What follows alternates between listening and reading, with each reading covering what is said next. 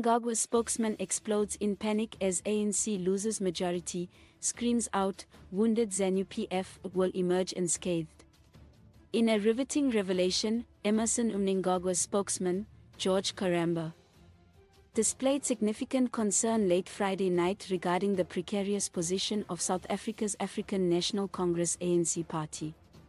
The ANC, which has historically supported Mnangagwa's ZANU PF party, appears to be struggling to secure a majority, based on the latest electoral figures. Charamba, using his official X handle @Donzimuzero007, posted a message underscoring the ANC's previous pivotal support for ZANU PF amid South African politics. The post highlighted past instances where South African political dynamics involve significant figures interacting with the region and ZANU PF, referencing the political stability this relationship provided. However, Charamba's tone suggested anxiety about current developments, particularly the possibility of an ANC-DA alliance that could challenge ZANU PF's influence.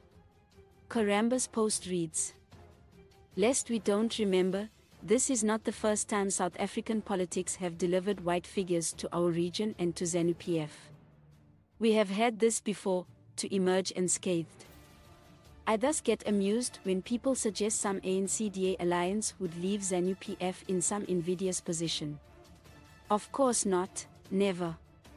The electoral data shows the ANC at 41.1% support, failing to secure an outright majority, which could signal a shift in the political landscape. The Democratic Alliance DA has gained ground, securing 21.72% of the vote, positioning itself as a formidable opposition. Meanwhile, Jacob Zuma's MK party holds third place with 13.65% support.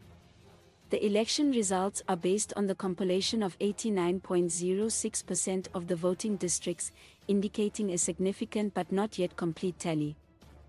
This shift in the South African political arena could have profound implications for Zimbabwe's ruling party, ZANU PF.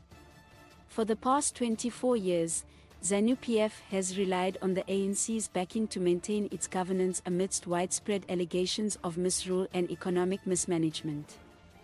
The ANC's weakened position may force ZANU PF to re-evaluate its political strategies and alliances within the region.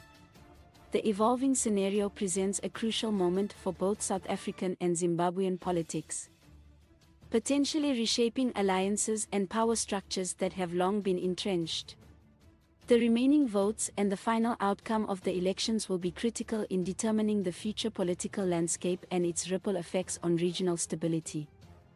Please like, comment, share and follow this channel for more information or updates on news and entertainment.